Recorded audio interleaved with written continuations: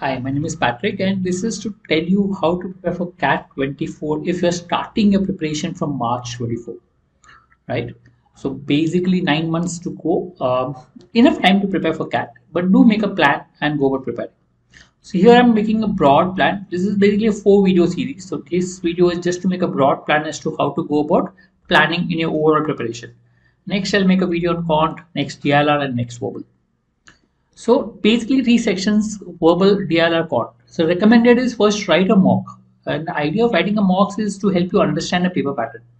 It's very important to know the paper pattern of the exam that you plan to write. So you can prepare based on what the exam questions could be asked. So you also come to know type of questions that come in the exam. Also important is to know your weak and strong area, because when you're preparing, you need to focus on your weak area. Weak areas take a longer time to improve, and therefore focusing on weak areas is important. Remember, most of the colleges, good colleges, do have sectional cutoffs, so which means you need to clear the sectional cutoff for your weak area. So this is a broad plan. So there are obviously some colleges without sectional cutoffs, but if I'm aiming for top colleges, then your weak area has to be improved on. So rounds of preparation. The first round of preparation, I would say, completing the basic syllabus. You need to try to focus and complete a syllabus, which I would put into 4 months duration: March, April, May, June. During this 4 month period, try to complete the syllabus. Okay.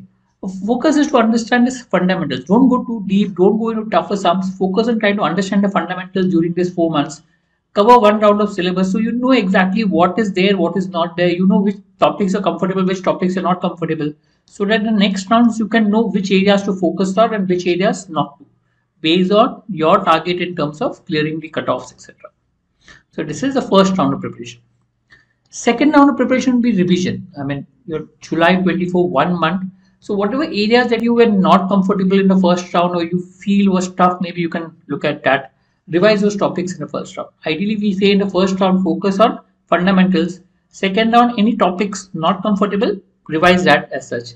And the last round would be remaining from August onwards, where you focus on practice plus mocks. Okay, so the question that you were practicing so far during syllabus was concept based questions. Now you focus on application based questions. So go to mocks, write the mocks, look at the type of question that are asked in mocks and practice those questions. One more key important area right now is to analyze the mocks and identify areas to improve, because you will always have areas that you're good at and areas you want to improve, and maybe some areas which you want to ignore.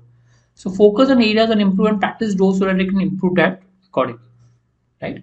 So these are broad methods of how to solve. Also in this step, you need to also focus on getting better methods to solve, because what you solved for concept based questions may not work in application based questions. So methods has to be changed.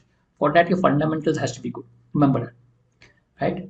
So go ahead with those plans. We do run courses for CAT and other examination that will help you with regards to preparation, right?